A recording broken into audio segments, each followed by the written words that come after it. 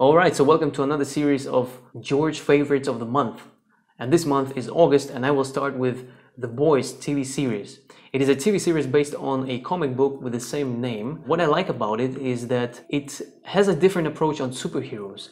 The thing is that normally superheroes like Superman, while they are saving the world, they are causing a destruction unintentionally. It just happens because of their superpowers, right? During that, many innocent people die.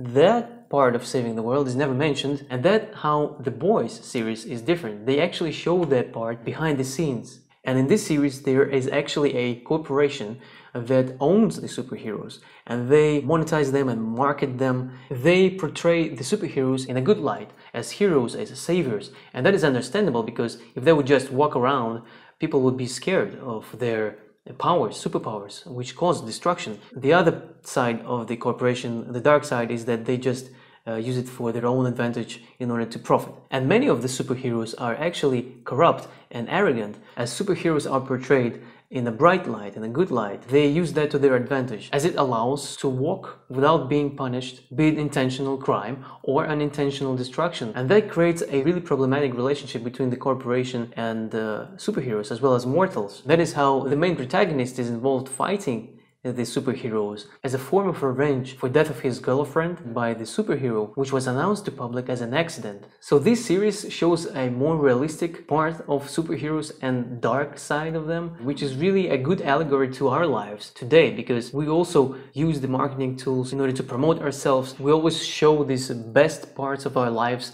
on Instagram, on social media, and we always hide the dark side of ours in the closet in order to get more subscribers and likes. That's what The Boys TV series does really well.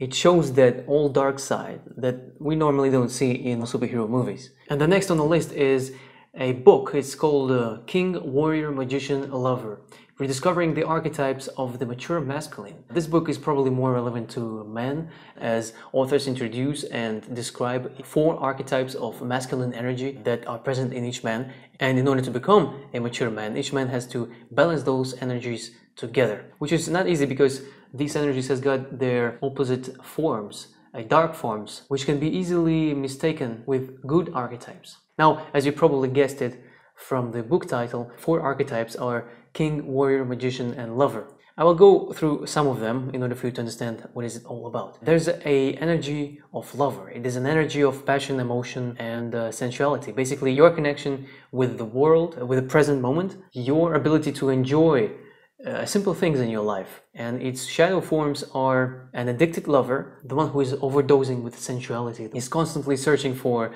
more satisfaction. And the other extreme opposite to it is impotent lover, the one who doesn't feel, who is all in his head, the one who is numb to sensations. So we have these 2 opposite energies, shadow energies, which you have to play with, understand and control, and balance them out in one energy of a truthful, honest lover archetype in yourself, as a masculine archetype of lover. Now the next archetype is magician. It is an energy of mastery, craftsmanship, a knowledge. Its shadow forms are the manipulator, is the one who thinks too much, actually is the one who knows too much as well, and he uses his knowledge for his advantage and for his benefit, sometimes for proving himself and others that he's much more superior. And the other shadow form is the denying innocent one. He avoids anything and denies anything that reminds him to follow his path, reminds him of his lack of craftsmanship. Now there's also a warrior. It's all about justice, fairness, and order. The shadow forms are sadist and masochist. And the next is the king. The king is actually the combination of all of those 3 archetypes that are balanced, grounded, decisive, present, responsive, and so on. The shadow forms are the tyrant and the weakling. And I'm not going to talk about each one of them, as authors describe them in great detail. They also talk about how these energies are forming in boys while they are in their childhood, and how to balance those energies in order for them to grow into a mature man. So if you want to learn more, read or listen to the book, I leave the links in the description all the time. It is really interesting to break down your current state of archetypes, your energies, to figure out how unbalanced are you in order to balance them out into a one form and become the king. And the next on the list is 3D LUT mobile app.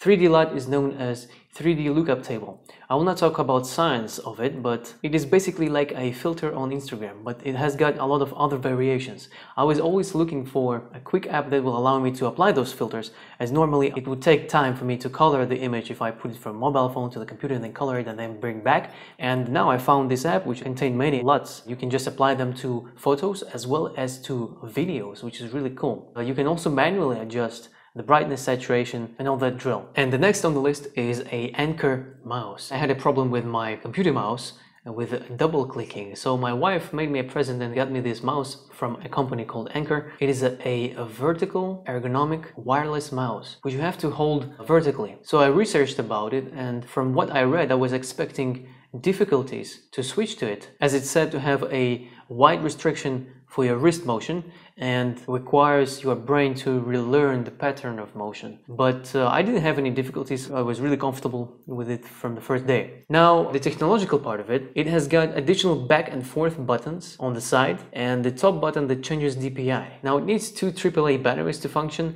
and it has got this red arc of light that informs you when the battery goes low or when you change the DPI. And it has got a pleasant surface to its touch, very comfortable. I don't think I will return to a regular mouse, so try it out. I think you will like it. And the next one is a rapper, a record producer. By his professional name, he's known as Logic, and by his real name, he's known as Robert Bryson Hole II. So my brother sent an interview with him, and I like the guy. He's honest and open, and I'm not a fan of rap, but this one really caught my attention, especially a track called Homicide featuring Eminem and Soul Food, which has got a really similar name as my favorite of the month series, Food for Soul. Maybe I should use this track like for an intro in the future.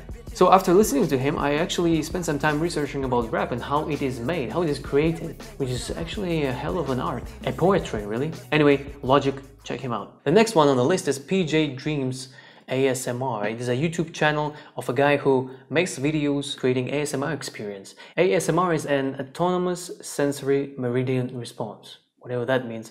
It is also characterized as a combination of positive feelings and a distinct static-like tingling sensation on the skin. And that is triggered by the sounds, you know, like sounds of whisper and sounds of something touching a soft surface. I thought it was a nice change of pace, really good variety.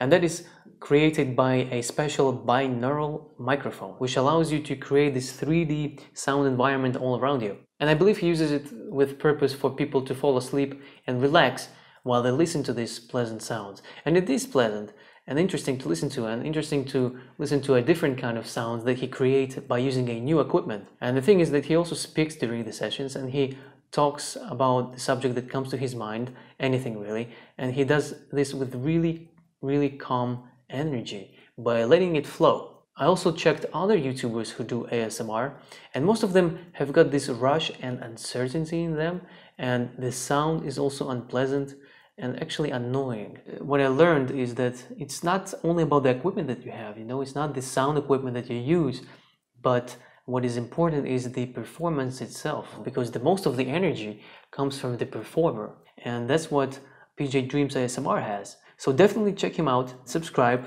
and go to sleep listening to him. So that would be all for this month.